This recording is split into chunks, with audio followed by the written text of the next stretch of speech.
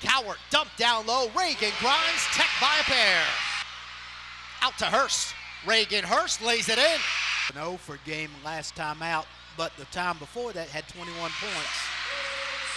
To play, and it was the 2 sets of twins. There's Carter with a layup. You know, if you're a basketball player, football player, whatever, you like crowds. You want to hear the noise. And a Walker rises, nets the 3. Peyton Carter gets the engine going. From the corner, Owens drains from distance. 5,500 students. Malia Owens, another triple for the preseason player of the year. Great Division I games. There's a steal, and there's a Cowart layup. That's old school run and jump. 16 turnovers. Hill's spot this time comes up empty. Hurst there and puts it through. Elbow run. Sullivan from the corner drains from distance. Yeah. Carter's 3 knocks it down.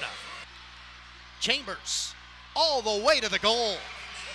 Good job by Sullivan. I'm a fan of the 11 a.m. tip. You get things going early, get this kind of atmosphere. There's Kiera Hill. Put them off for double digits.